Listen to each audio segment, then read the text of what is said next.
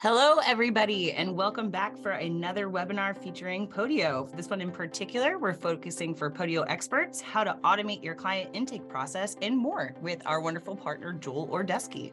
As always, my name is Mac Flintosh. I'm the Podio Solutions Engineer. I've kind of been leading a large amount of these webinar series, so hopefully we're not too sick of my voice yet. And as my counterpart here, I have Kelly Markoff, who's our Podio Support Specialist. Can you say hi?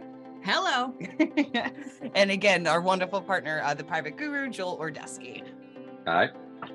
Welcome, Joel. So nice to have you here. So today we're going to do how to automate your client intake process and more. Looking to just sort of set up the account, again, for that best performance to make sure that you're getting from point A to point B in the smoothest way possible. So that can be anything from navigating and editing dashboards, creating client users, enabling cloud connections and third-party integration. So a lot of really cool things that kind of fall outside of just Podio and what Podio can be when you're taking it to that next level. And as always, we just want to give a big thank you for everyone's time. I love seeing the amount of interest we've had coming in for these, love people wanting to learn more about the platform. And again, just very thankful for our wonderful partner network, for them being able to take some time out of the day, come join us and really show that potential of what they've been able to create. So with Joel, we will go ahead and pass that to you. All right, so we're talking about getting data into Podio, and there's various methods. So obviously you can email stuff into Podio, which is really useful. You can do direct entry, and you can do webhook. So these are three ways of getting data in during an intake of information.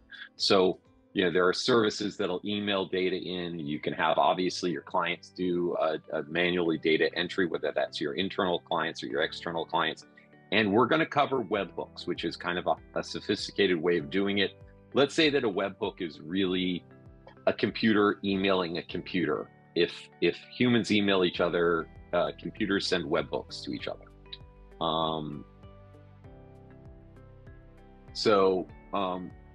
And for clarification, Joel, so that would be like if I'm working on Podio and I need something from Podio to trigger something on a different site or vice versa, just to clarify for everyone else in the room?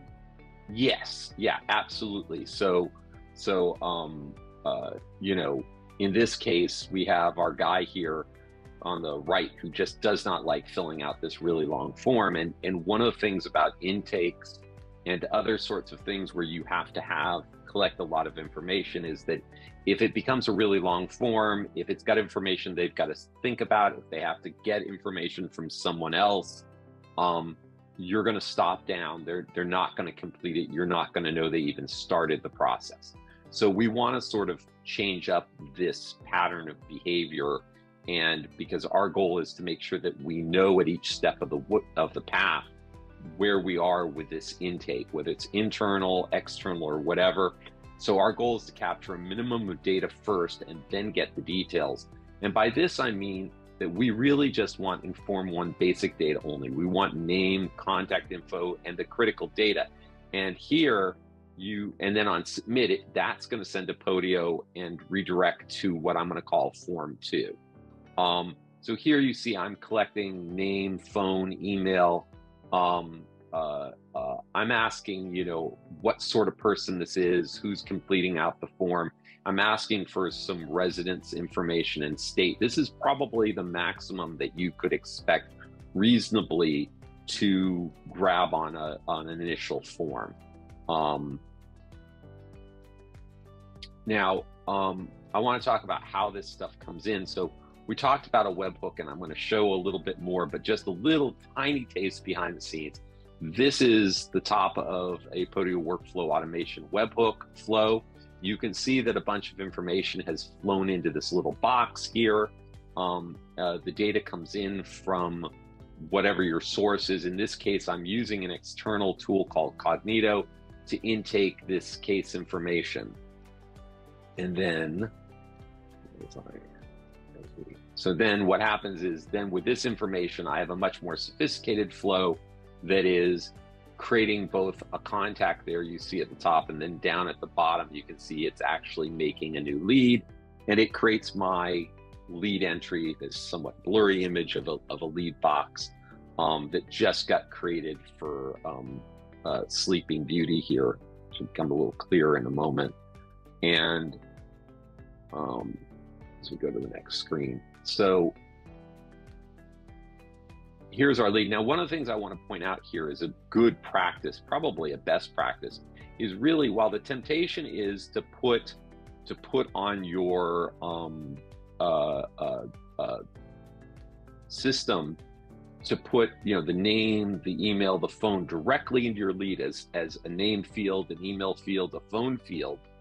I like to see people use a contact app. So here you can see I've made a primary contact for Sleeping Beauty, which is Rick Van Winkle. The advantage here is that I have a little more information. I know that he's a type, he's an SSB, I know his phone number and his email. And if I have multiple references or entries by this person, they'll all be linked to the same contact record. There's a lot of strength in that. And even the state, now I could have just said California, I could have done a category field for California, that would have been all fine. However, the nice thing here is that by using a state DB, I was able to store some information under California to say that, okay, California is a no transfer penalty state. It has yes future medical, and it has a bunch of other data that our staff can then go reference to say what are the restrictions in California for this sort of thing. So there's strength in that. So don't shy away from using related apps. In fact, it's one of the most powerful things in Podio, and it can really be leveraged for great work. And Joel, really quickly, just for anyone who's a little bit newer to the platform. So you had mentioned, like, because they've selected California, it's routing to that specific relationship. That's just a really good example of how you can leverage those conditional workflows of saying, if one field equals to something, I want XYZ to occur. So just for anyone who hasn't been in Podio as long, it's just a way to look at it within the terms you may be more familiar with. So the key here now, since we've captured our initial form data, and you see this over here, is that we need some way to connect Form 1 and Form 2. And depending upon which method you're using, whether you're using external form tool like Cognito with a webhook, the way I have, or whether you're using Podio inherent web forms, you need some way to say the first thing belongs to the second thing. Email address is always a great, unique identifier for people. Phone numbers a little less so, names not at all. People type their names different ways. They mistype their names. I wouldn't use a name. So here you see my short form to my long form, and I'm going to show you that we've used a couple different ways to link these things.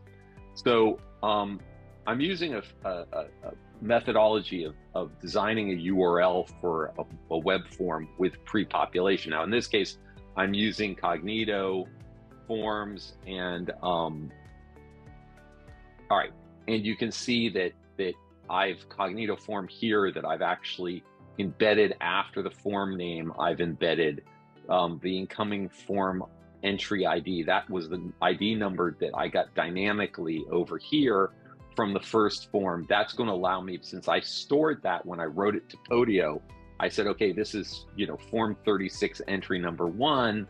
That allows me to then, when form 2 comes in, it says, hey, this original entry was 36 entry 1. I can then line it all together. You also note that I used a who value. This is, I'm doing a little ranking scoring thing here, which I'm going to use later to say who's going to handle this matter. So based upon who they said they were, I gave a value, and I'm going to use that value to do a little qualification ranking here a little bit later. So now on Podio, if you're using straight Podio forms, you would have done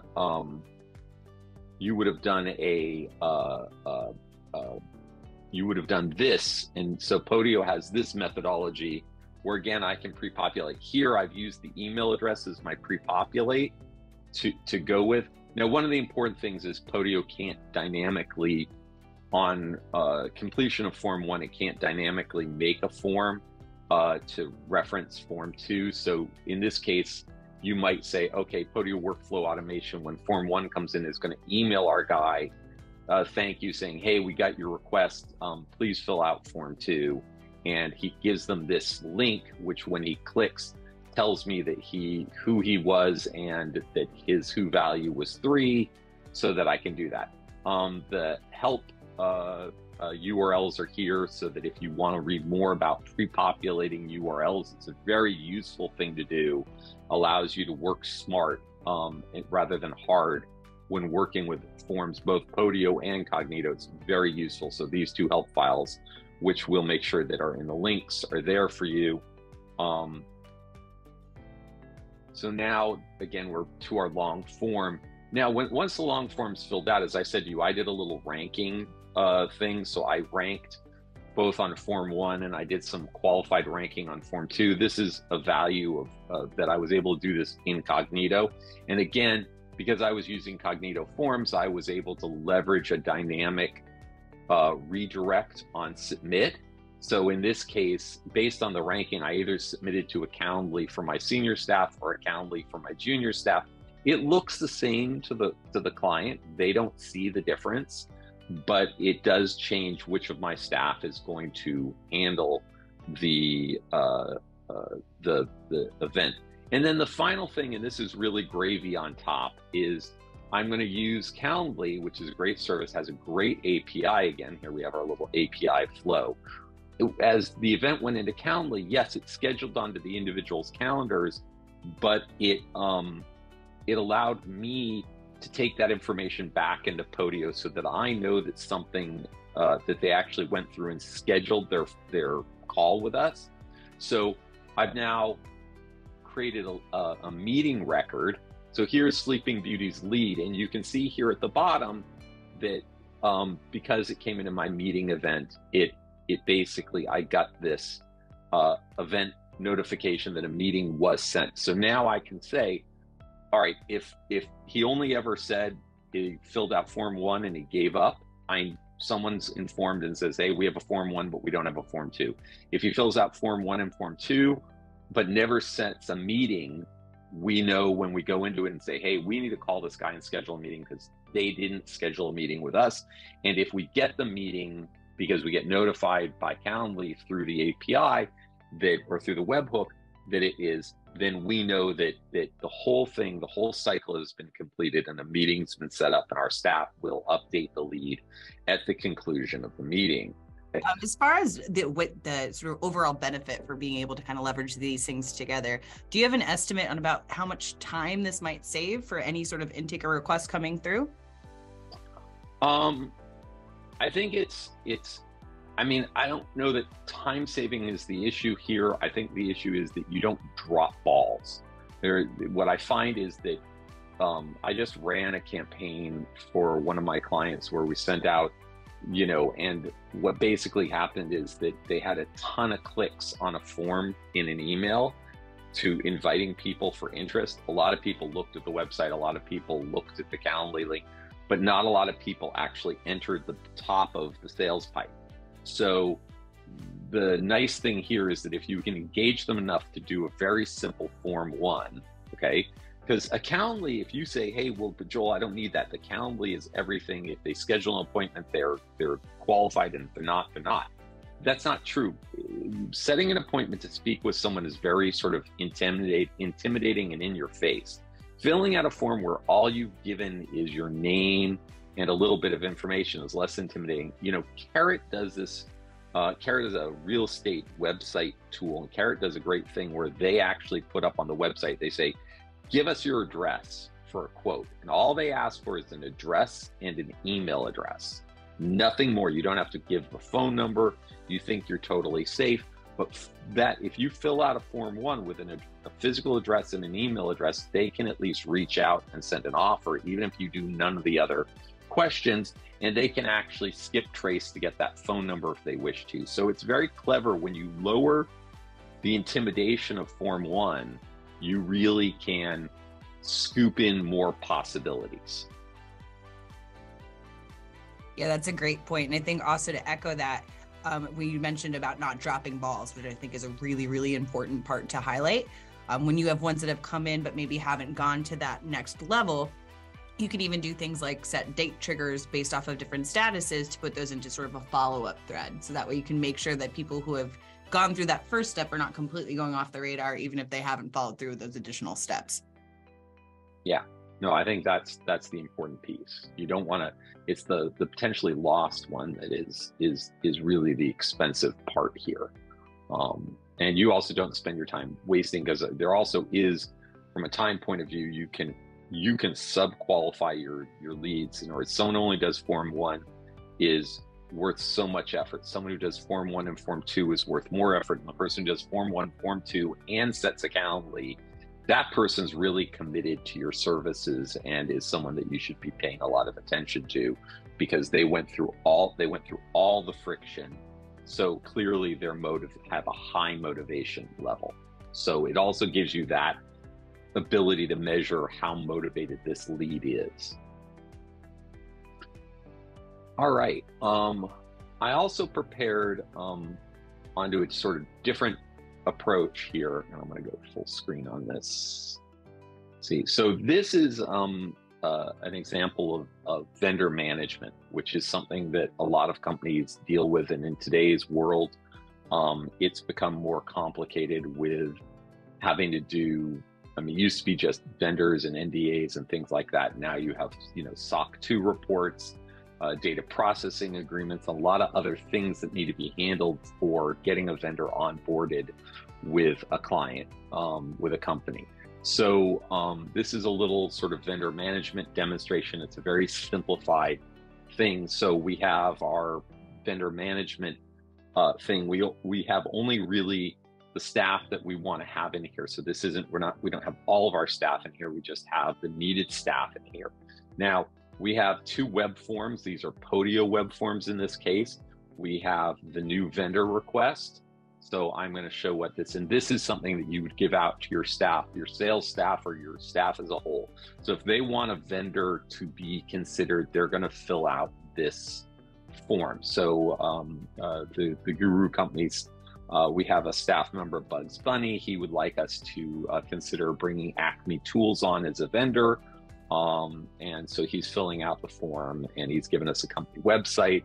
He says his representative is Wile E. Coyote, and he's given us an email address for this, and he's going to hit submit, right? So as he hits submit on this process, what's happening behind the scenes is, I'm going to refresh. So the request was made here, but it actually immediately it looked for a dupe. So I do a little dupe prevention, but if it had seen a dupe, it would have tagged it as a dupe, but here it didn't. So it then creates what we're going to call the core vendor record, right? So this is legal department is impending on this, and it's sitting here as a thing. One of the things that did happen as soon as this was created in ShareFile, we through Podio workflow automation, of course it likes to make a fool out of me.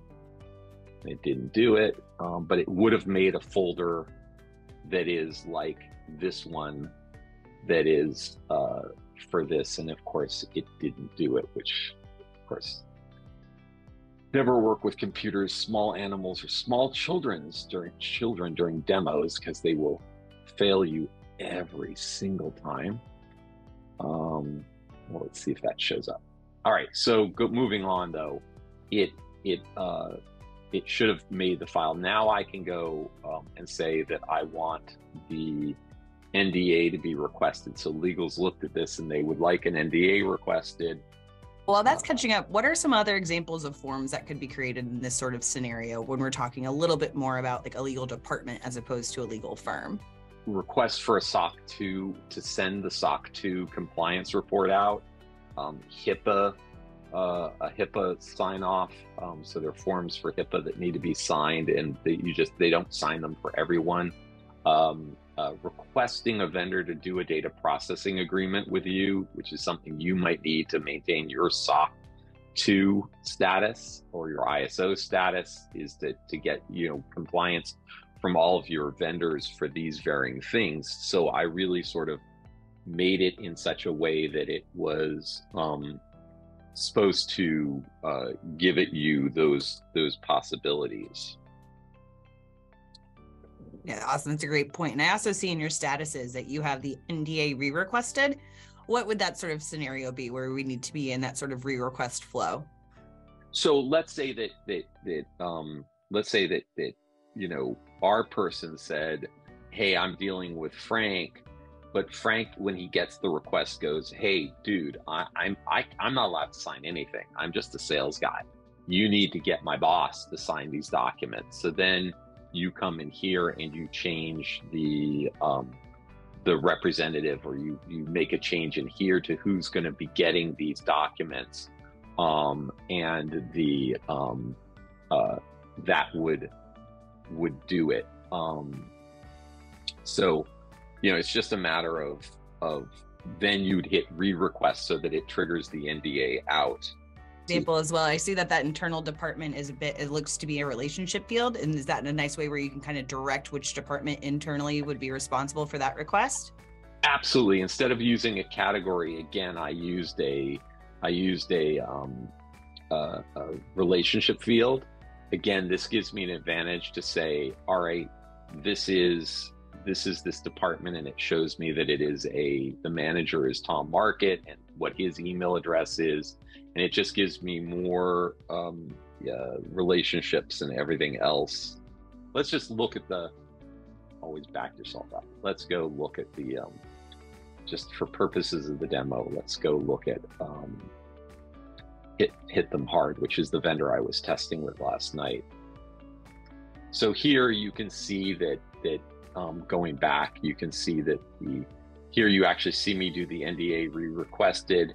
As it creates the NDA, it created an NDA, and then, so here's my unsigned NDA basically, right? So as I hit the button, the unsigned NDA was created. This is a Podio created document. This is a PDF that Podio actually created. And you can see I have a little bit of code here that lets me, that's where my signature is gonna go for this. And then fun little inside tip while you have that up. If you don't want that text tag or that signature tag to show in the PDF on the generation itself, if you just highlight that and make that text font white, some people just don't like the confusion of that. So that just kind of makes it a little bit of a cleaner look, but still allows for that either text tag, date tag, or signature tag to appear in the right signature document. Which is really useful if some people are gonna manually sign them.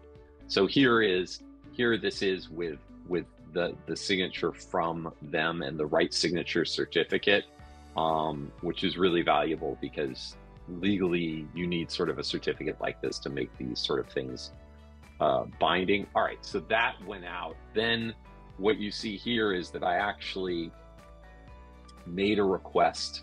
So going on to the next piece of it is that at a point you say, all right, I need to have a SOC 2 report sent. So in order to do that, there was a form that we saw back here on the front page, and you go document request. And again, you'd select your vendor. Now this is your internal staff doing it. They'd select the vendor. They would choose, you know, what thing they want done, whether they want the SOC 2 report sent or they want the data processing agreement run. And based upon doing that in the form, then what ends up happening is that a request item gets made. When this item is made, it basically triggers off the events. And again, so in this case, the you know, a request was for a copy of Private Guru SOC 2 report. A copy has been placed in your ShareFile folder that was created when you were approved. We're doing this because we're using ShareFile so that we're not sending what is considered a sensitive document across. So it would get put into here, all right?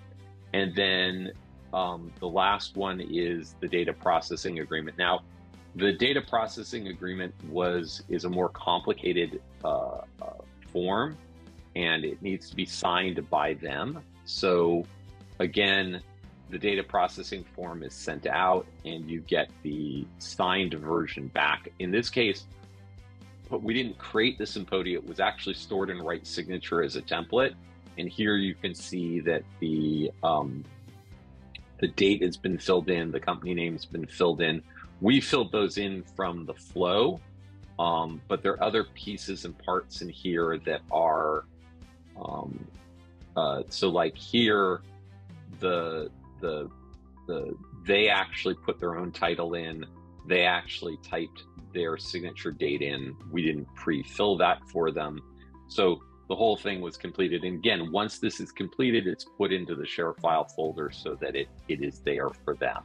So it's part of this process of managing these varying requests. And this can be both time consuming for legal staffs or for vendor management staffs.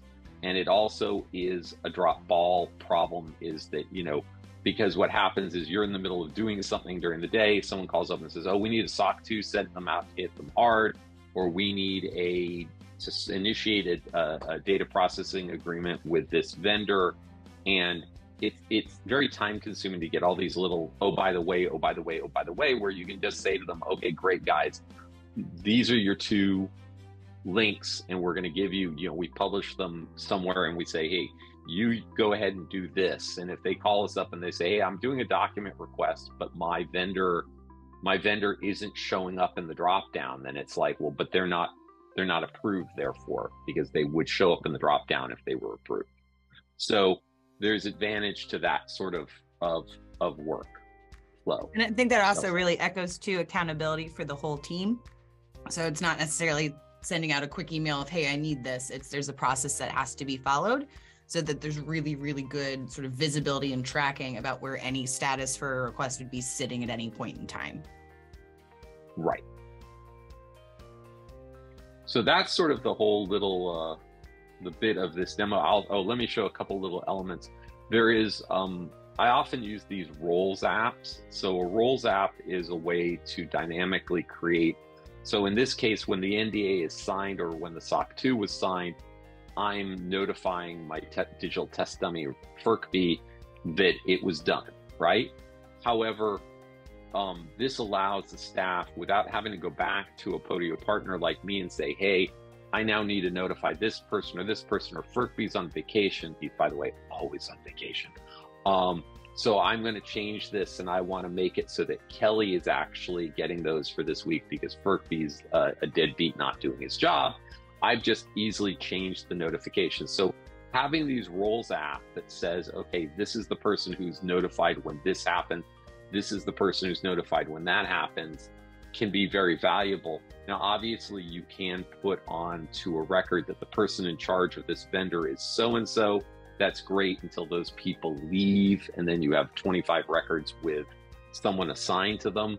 But using a roles can be a dynamic way that staff themselves can help maintain in one large group who's notified, and by the way, avoids that dreaded group inbox, because nothing's worse than a dreaded group inbox, because then it's like, who's really responsible? I don't know. We sent it to the group inbox. No one dealt with it, but it's not my fault. I'm just one of 50 other people in the group inbox. No, completely agree. And we see that quite a bit as sort of solutions that people are trying to solve when coming to Podio. So I'm glad you pointed that out. I do just want to say, I love that you went straight to deadbeat as opposed to on vacation or on a parental leave, but it's another way to think of it if you need to replace somebody who's on a temporary leave.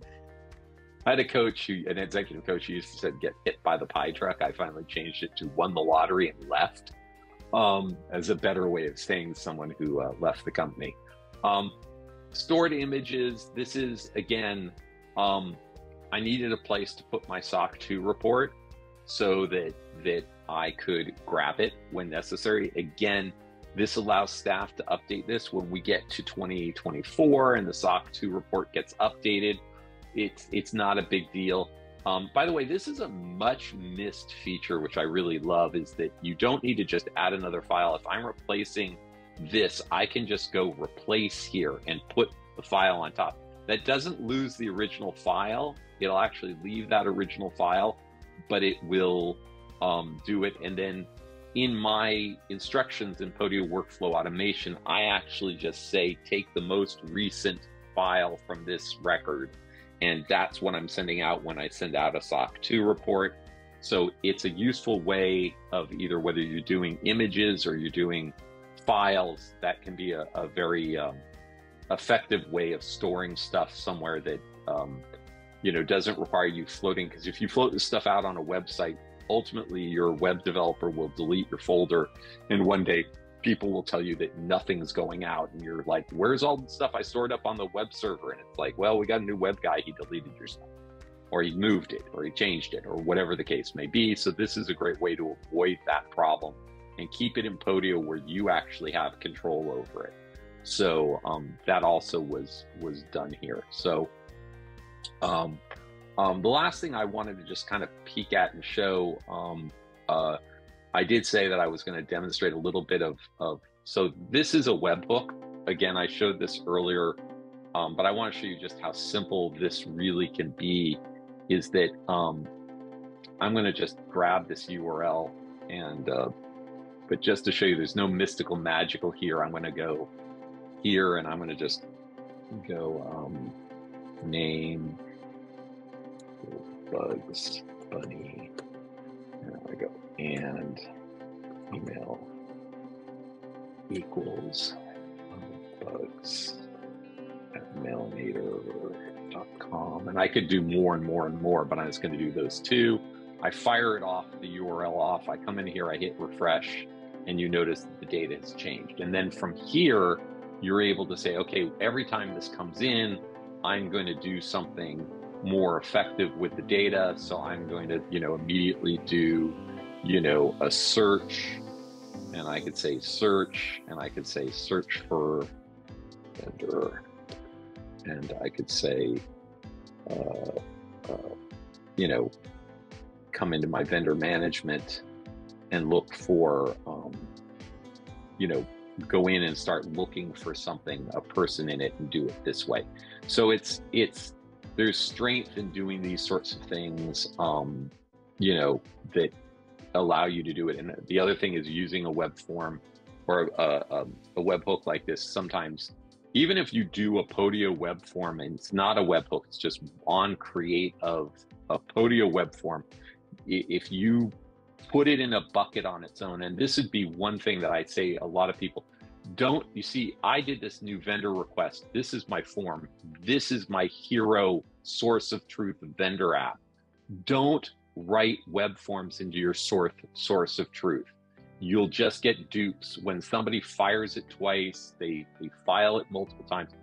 Do it into something like this, and then take the time to search for a dupe, and make sure that if you already have that vendor in here, that you say to whoever, hey, we already had that one, or notify whoever's in charge of this one, hey, we got another one with slightly different information. But don't let, dupe prevention is a really critical thing in all databases. And I think it gets, people are like, oh, we're not going to worry about that today, we just want to get this started. But then ultimately, when they have lots of dupes there, it's a huge problem to fix. Yeah, and I'll echo that, especially if you have some sort of a workflow where once a new form is submitted, maybe they're receiving a confirmation of receival email through Podio Workflow Automation. If they've accidentally submitted it 5 or 6 times, they end up with 5 or 6 emails. It doesn't give that personalized feeling that you're working with the company. You do feel like you're working with a bit of a bot. So to Joel's point, I think preventing of those duplicates is a really powerful thing that people sometimes overlook that can make a big difference in the experience for your clients. I mean, that's the most fantastic thing about Podio at all, is that every change is logged. There is no hiding. I often, have someone go, oh, this didn't work. And you then go in and you're like, oh, look, you changed it right here. But every change is noted, referenced by time, up to 5,000 changes. It's impossible to hide that something was changed. I mean, even sometimes when something's deleted, like if like here, you can see that I had referenced this from hit them hard twice, but if I deleted one of these references, there still would be a record that it had been there at one point or another. So, I mean, it's really a strong feature, is to have that historical knowledge of every change and who did it. And don't share your passwords. Do not have, your junior people who have light logins, which is what they should have. So, I mean, this is, I say this to clients all the time, and they're always a little shocked But when you invite people to a space, always invite them as a light member if you're premium, because any regular member can export the data out of Podio. So you're leaving yourself vulnerable to go. Daryl, you just asked is what's Podio workflow automations included in the premium product level. So, you know, light member is that, but what happens is, so they have all these light members, and then someone wants to do something that a light member won't want. So rather than bumping them up temporarily to regular and then remembering to bump them back down, someone just gives away the owner's password and says, oh, go log in as me and go do it. And I've had 1 or 2 clients who actually had disgruntled employees who left, who somehow knew the owner's password and did damage on their way out the door. So that's just never share your password. By the way, I do. So let's just talking about this is you can see that. So with a plus, that means this flow will run on create. When an item is created, this will trigger. Without the plus, it's when something is updated. And these orange ones are manual, meaning something else is going to trigger them. I often program manuals, and then I will have another flow trigger them, because sometimes I'm triggering these by 2 things. So if you take my NDA, it's actually created. It happens 2 ways. It happens once one way, and it happens another. So send the NDA on create should trigger this, and then if I hit the button, it should do it again. So if I do this, so that's, rather than having the code in there twice, I only have it once, right? So let's just take a quick peek at that. This is the one that actually gave me a little grief. And don't be intimidated by this stuff. It's literally, you know, I hate to say this and reveal one of my true secrets, but here, watch, you'll see. I have a little filler here. Wow, I typed that really quick. I don't have these memorized either. I mean, I know them sort of because I use them all the time, but you can have a cheat sheet of about 5 to 20 formulas that you'll use all the time, and they'll get you around most of the things. So don't get intimidated by these little bits of code that you're seeing in my stuff. There's actually an excellent help document that was created years ago that's still out there. And Kelly, if we can find that, include that, the basic formula thing. Yep. I actually use that. I use that document all the time personally, so I can have that added to the links that we can send out with the follow-up. It's a great way. So I'm just cleaning up the date so that it looks like M-D-Y instead of being Y-year first. So I just made a little change to clean the date up because it's stored in Y-MD. So I just flipped it around using that formula. And here I'm just breaking out. Emails are actually stored in Podio with other or work or home : and the email address, and also if there are possibly multiple email addresses. So I'm just literally saying, give me the first email address and give me everything to the right of the colon. Is that, oh, and here we see, all right, see there's an error. Those things pop in on you all the time. Okay, so I found an error. I'm going to come here and I'm going to just go vendor name. I must have changed the field name at some point. It messed me up. So here is a create a PDF. Again, you can see, you can just, it's what you see is what you get sort of typing. And I've used my token selector.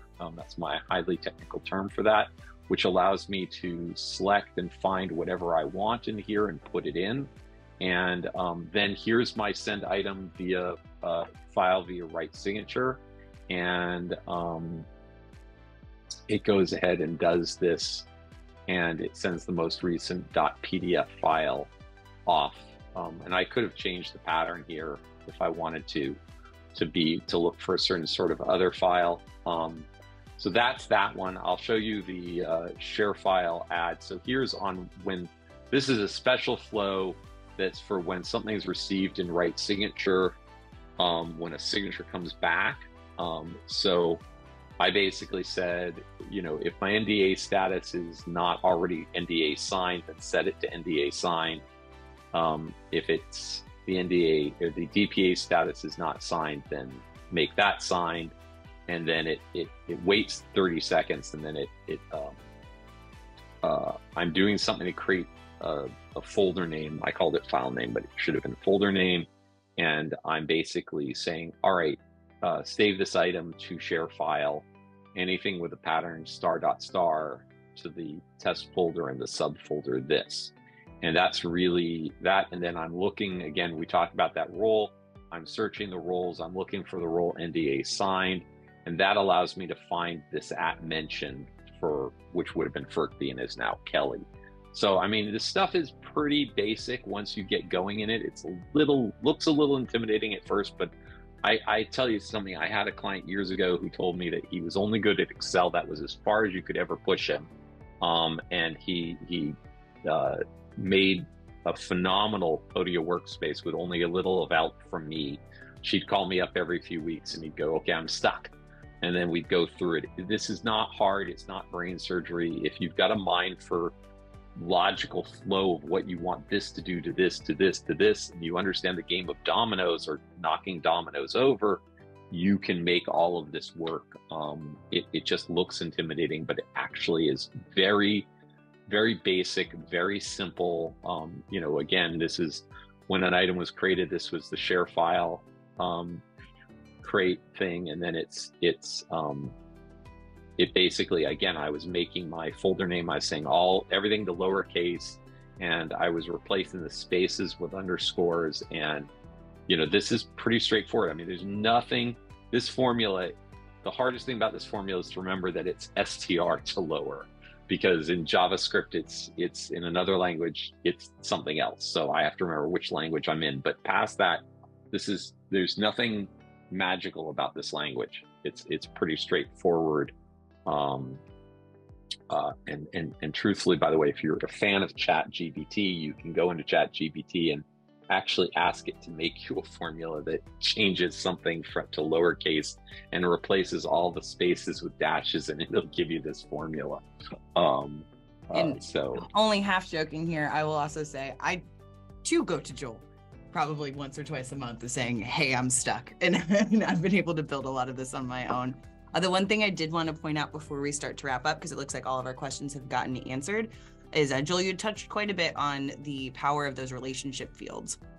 So one thing I always like to highlight is if you have an app that has multiple relationship fields in it and you need a workflow to generate by pulling information from one of those relationship fields, you want to make sure you use that get referenced action within Podio workflow automation. That's going to allow you to pull all the fields from those additional templates as well. So that way you don't have the same data in every single app you have, but you can still have that seamless flow process.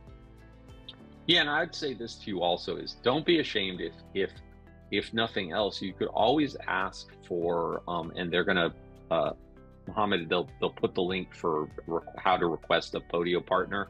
But I mean, we do cost, we each charge something, but you know, buying yourself an hour or two of a Podio partner to teach you the basics of Podio workflow automations. Sorry, old habits die hard. Anyway, to teach you the basics of Podio workflow automation will really be well worth whatever you end up paying the partner to do that training with you. Even basic structure, if you're new to Podio, to be taught basic structure, to say that you should use a relationship field here. Don't ever in a get reference say both.